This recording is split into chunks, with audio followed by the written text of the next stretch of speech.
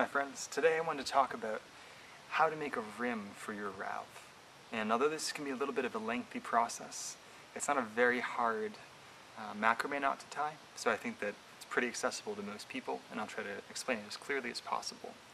These can be done in a variety of strings. This particular one I'm using is a cotton string, but I would recommend any string that's not going to fray very much, because you don't want the material going onto the tongues of the ravs or just causing a mess. So something that has very little wispy sort of short hairs coming off of it. So let's take a look at what the rim looks like up close, and then I'll show you how to make one. There's a view of the rim off of the rav. And you'll notice there's this sort of zigzagging pattern throughout it. And this is done by a relatively simple knot. First thing you need to do is cut 2 pieces of your rope, whether it be para-chord rope or cotton rope, to 66.5 feet long, or about 76 inches. And this is going to allow enough material to fully encompass the outside of the rav. And just lay those 2 next to each other on whatever surface you're going to be working on. These 76-inch pieces are what's going to be the part that you're tightening around the outside of your rav. So it'll be in direct contact with the instrument, whereas the second string we're going to cut is going to be used to make that zigzag pattern.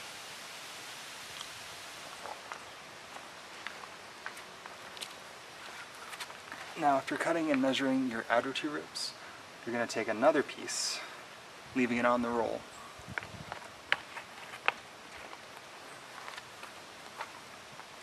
and bring it all the way to the end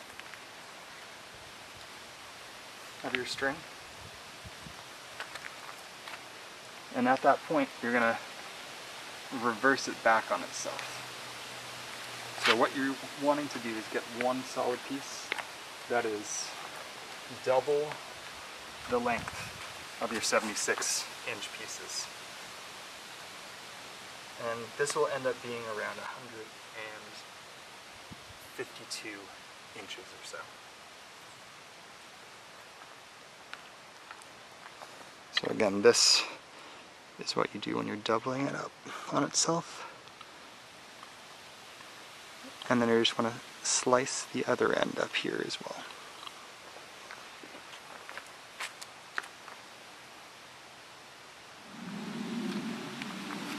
Next, you're going to want to tape down both ends of the rope about,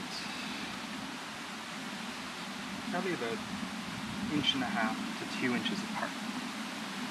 So this one's taped down, so I'm going to measure from there to 1.75 inches. And what this is going to do is allow you to have space for this to wrap around the edge of it. Because again, these are the ones that are being tightened around the rav, keeping the form for it. So you want to make sure that these are spaced well. So again, about 1.5 inches, 1.75 inches apart.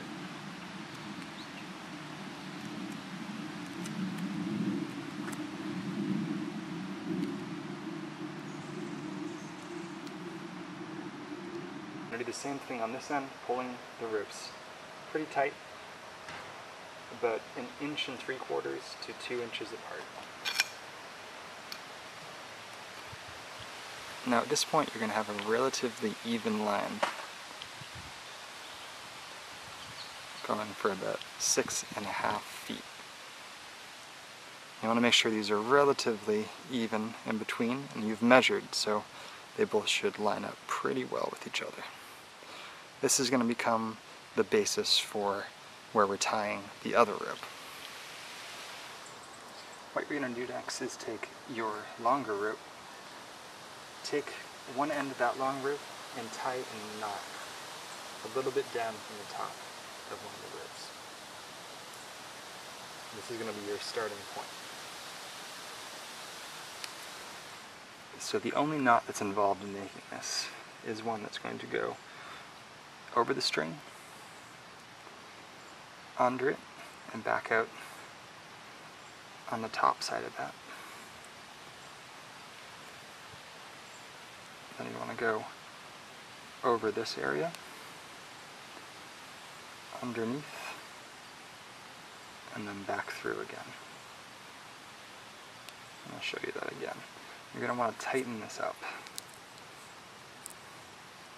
Like this.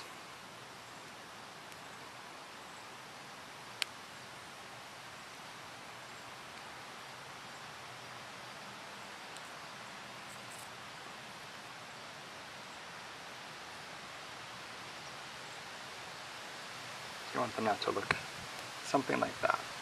And you're going to be repeating this knot on the opposite side, doing the same thing. So you're going over, and it already automatically starts going over. Under.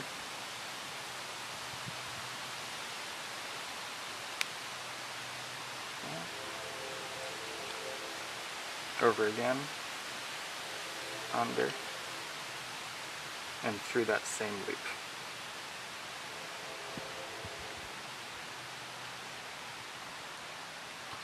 You want to make sure you tighten up the knots as you go along too, so they're not loose when you're pulling on them.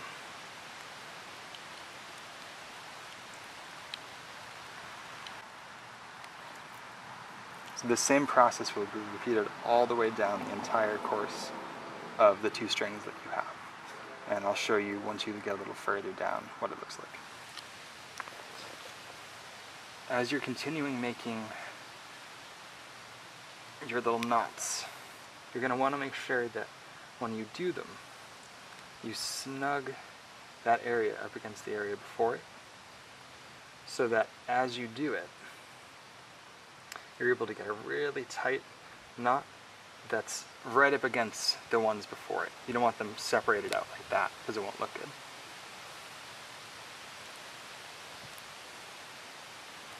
Now as you go along, at some point you're going to run out of that string that you're making these knots with. And depending on how thick your string is, will determine how long that 154 or 152 inch piece lasts. But once you run out of string, you want to cut both ends from your spool as well as from the end that you're tying flush. This one as well. And you're going to take a dab of super glue and you're going to press that, put the super glue on the end of this and hold them together for a minute and roll it between your fingers. This is going to make them adhere together.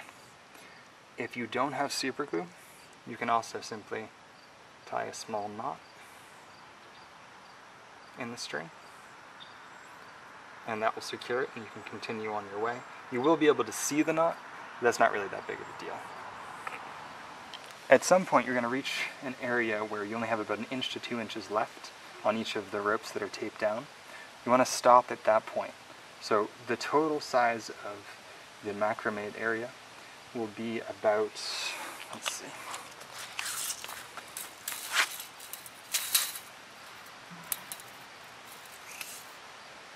it's going to be about 60 inches total of macrame area. So once you've hit that point, you're going to stop. You're going to tie off the loose end of your extra string that you've been making these knots with. Just tie it to one of the sides in a single knot. That closes it up. It's not going to come unraveled. At that point, you want to undo both ends from the tape.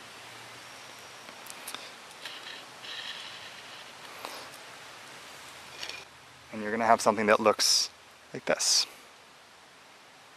Now, at this point, this is ready to be tied onto the raft. So let's take a look at how to do that. To install your new rim, you're going to take the center of it and rest it on your legs.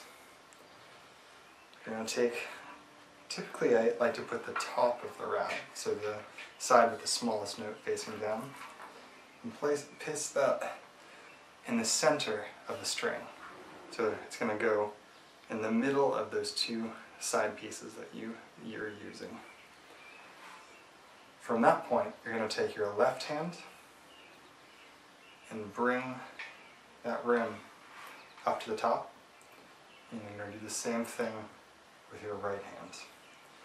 Trying to keep that center portion really in the center. So without tying it, it's going to look like this.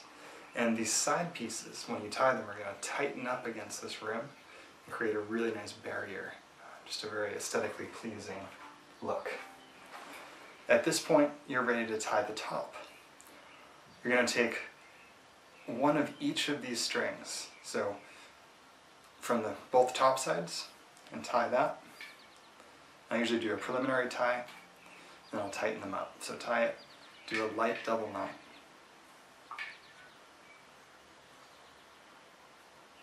And do the same thing on the other side. Make sure you tie these really tight because it's going to help pull it around your wrap and create a really nice area for you.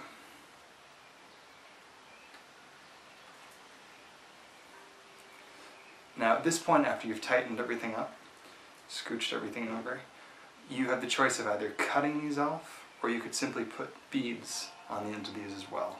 So it's completely up to you what you do to decorate it.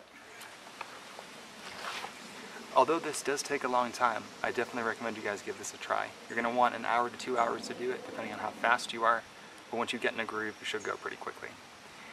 They also sell these pre-made in various sites, and I totally recommend if you don't feel like spending the time to do it, you can get them on there for relatively inexpensive. So either way, hope you enjoyed. Remember to like, comment, and subscribe. And if you have any questions or need clarifications on the knots or anything, make sure to let me know below. Stay well, and I'll talk to you soon. I look forward to seeing what you create.